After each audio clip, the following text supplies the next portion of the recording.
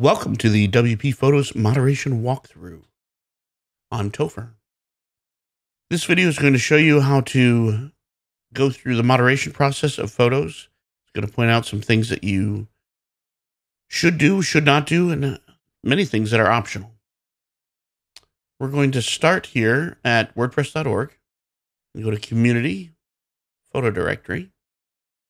And in the top right, we're going to log in. And this is your normal WordPress.org username and password.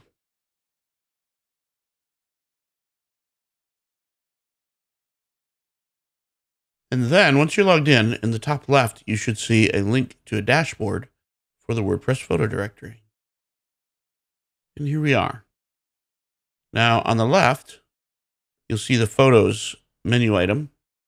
The red 129 means there are 129 photos to be moderated. And you don't want the photos option, you want the queue. And right here, I'm going to pause and point something out. I'm using the Brave browser, and you could also use Chrome. And if you do, there is this extension in the Chrome Web Store made by Marcus that makes the process a lot easier. And I really recommend you get it. You can use either Chrome or Brave. Let me point out some of the things that it does for you. Normally, the oldest photo is at the top of the list. But with this extension, it takes all the first-time contributor photos and puts them at the top so that their photos get moderated a little earlier and they feel a little more taken care of as they're coming in the door. If you did not have this extension, it would look like this. So you can see the last modified here is the 19th of May, whereas this one's the 26th. So let's take a look at what you're going to see on this page. What's really important is things like these flags. Now, all these blue ones are first-time contributors, so they're all going to say no published photo. This one says there's a face detected. Now, Google decides that. They're AI. And it could be completely wrong. So don't just assume that you can reject it because you see this flag. You will also see some that are blurred out. And this one says racy and spoof. It'll blur it whether it thinks it's racy or a spoof. And again, it's Google's AI deciding this. And I'd like to point out that I have never, ever in this process, in this system, seen a racy or spoof image. It's almost always something perfectly normal that Google didn't understand. Now, that said, you are under no obligation to click on a blurry picture and see what's in there. If you just want to skip it and not mess with it, that's totally fine. Let's go down some more. There's another racy spoof, another face detected. Let's get down out of the... Here we go. You'll occasionally see has rejections. This one's not a good one because this one's, there's some broken images. Although we should talk about that. Sometimes you'll get some submissions without images. Just leave them. Somebody will take care of them.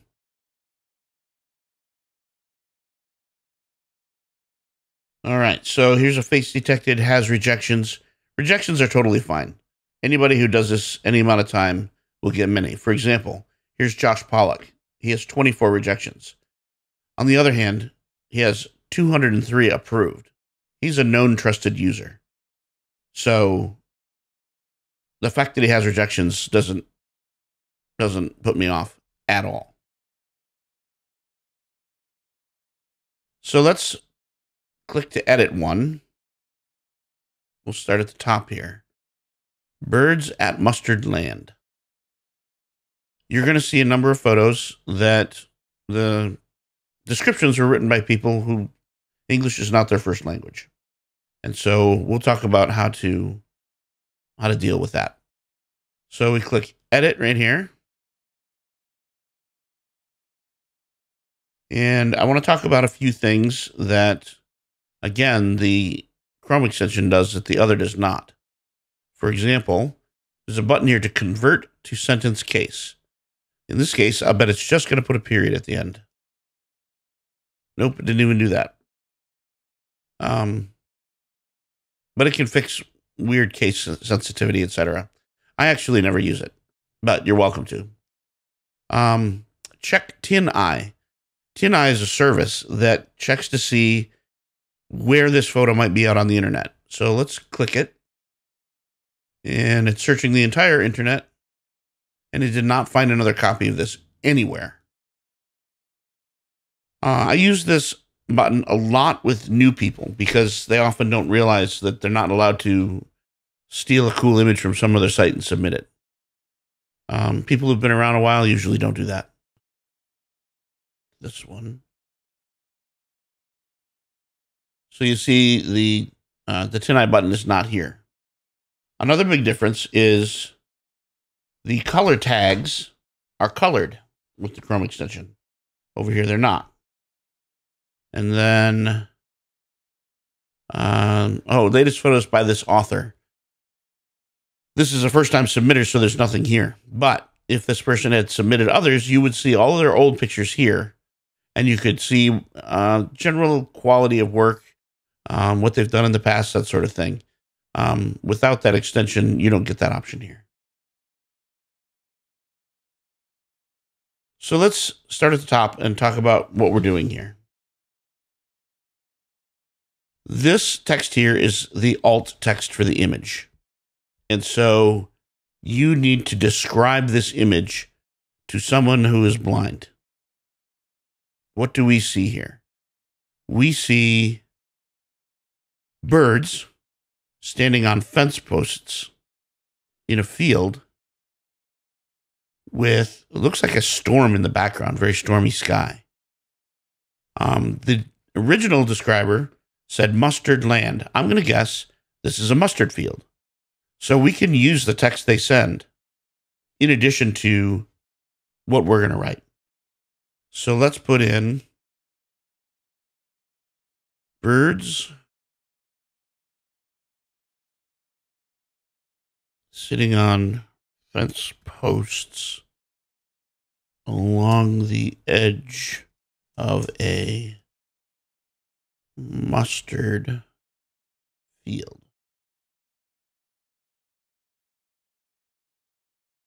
Deeply stormy sky in the background. There. So then we have to pick categories. You don't want to pick more than probably not more than 2 ever. I never do. Animals and nature usually go together. And then we pick colors. So gray is a dominant color. Black is the bird. Green is the field.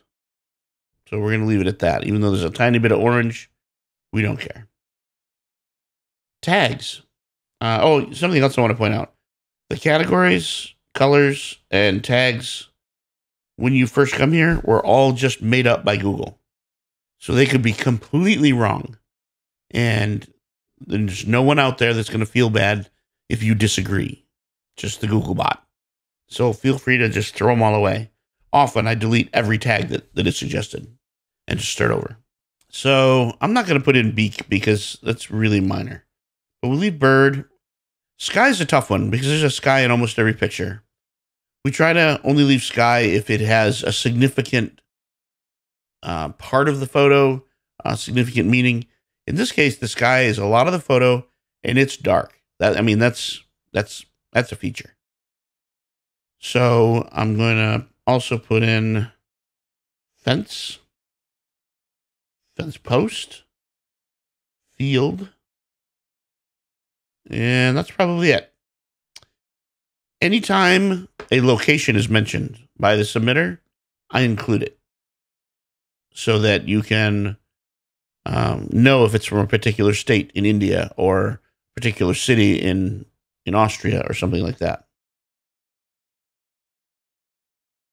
So then we come down here, and you could save as pending. I never do. But if you were half done and you just wanted to put it back and not do anything to it, you could. This is the rejection spot.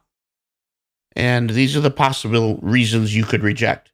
They basically reflect the rules that the person had to agree with when they submitted it. Some people just don't pay attention. You're not allowed to have human faces. I've had people upload a selfie of just their face. They just weren't paying attention.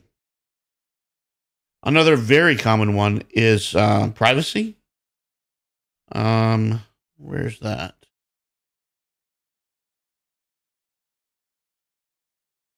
I'm sure you can see it already. Right here. Potentially violates privacy. This one happens by accident a lot because if you get a picture of a city street and there is a license plate, it fails just like that. If you take a picture of a neighborhood and there are street signs and house numbers, that's no good because then you know exactly where that was. So these happen a lot by accident.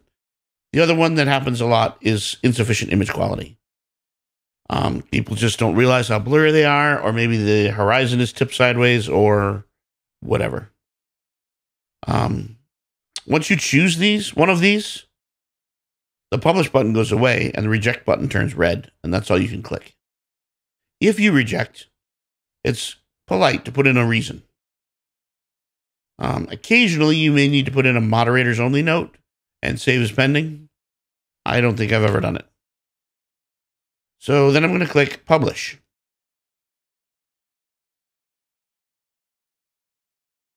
Now, without the extension, if you click publish, it's simply going to go back to the queue. With the Chrome extension, it goes to a next photo. And we jumped ahead to Josh. We talked about Josh earlier. So let's talk about his because he does a really good job usually. Let's see what our picture is. Got some pink flowers. There's a little bit of brick. Pink flowers with dangly little buds that haven't totally become flowers yet at all.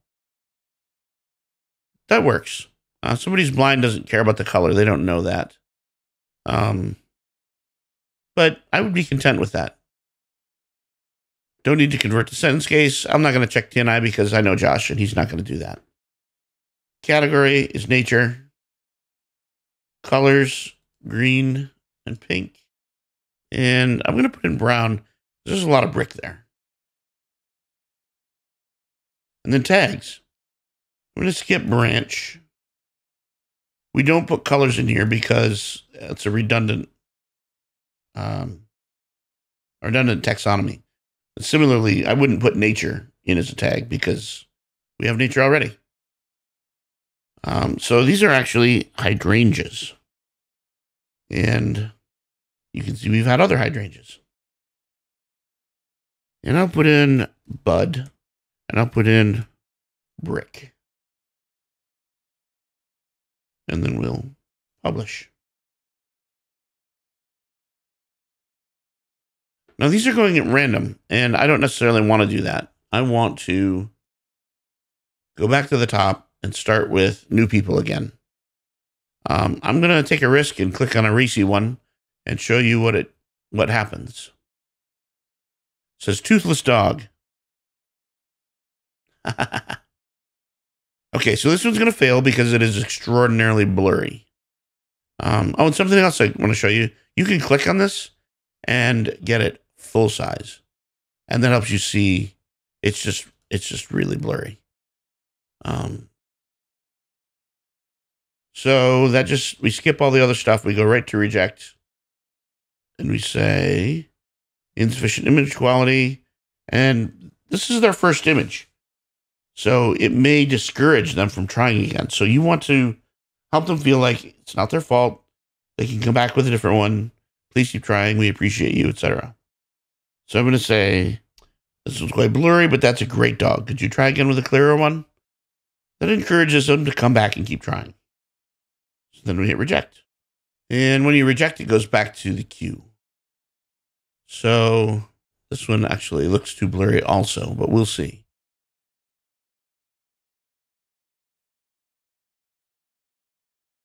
Okay, so this is a tough one because close up here, it's quite blurry.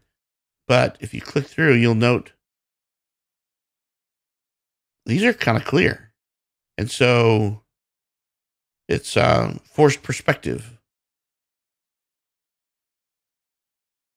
So I'm unsure about this one.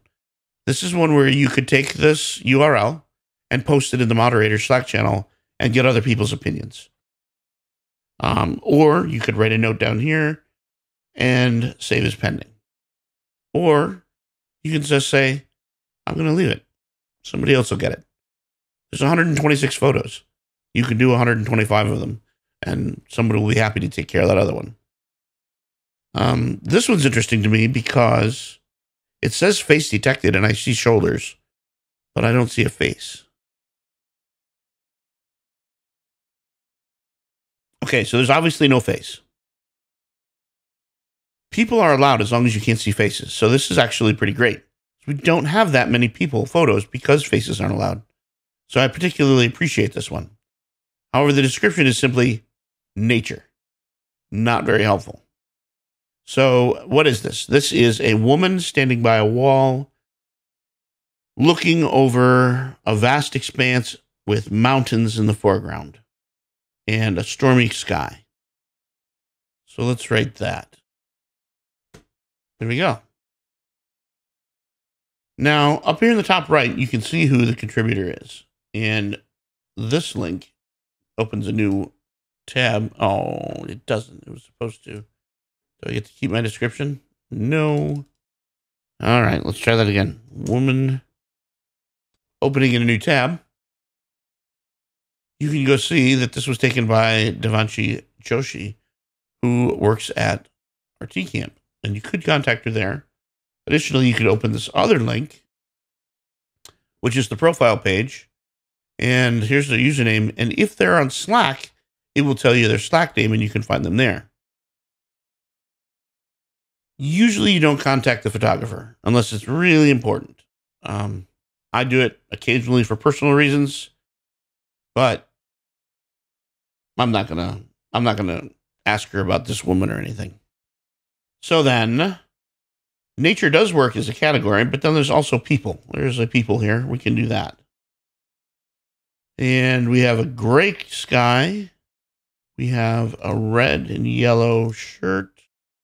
We have black hair. I'm going to go with green because of the mountain. I'm going to leave it at that. Cloud is another tricky one because many photos have clouds, and they're just not that important. In this case, they're kind of a substantial part of the picture. So I'm going to leave it. Mountain, sky, again, we're going to leave it.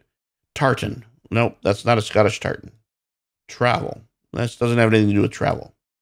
So now I'm going to put in view, vista, put in hair. That's pretty great hair there. Hand, because her hand's on the wall there. And we'll leave it at that.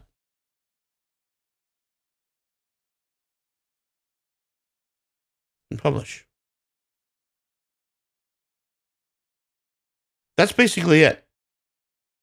You make sure there's good descriptive text. You make sure the image is of good quality and not stolen. You give it categories, colors, and tags, and either reject or publish. And right now we have an extraordinarily high number. 125 is really high. Usually it doesn't get above about 10 or 15 before somebody jumps in and clears them out. You are under no obligation to do any particular number. You could do 1 a day if you wanted. You could do 10 a day. You could spend your whole weekend and clear them out every weekend. Doesn't matter. You are under no obligation to moderate any particular photo. You don't have to start at the top and go through and do every one. If there's one you don't want to do, don't do it. Skip it. Communication is useful. We like to chit-chat in the moderator room. We point out pictures that could be problematic. Maybe they're not. We don't know. We have a discussion. Somebody else may come through and moderate a photo that you were working on and unsure about.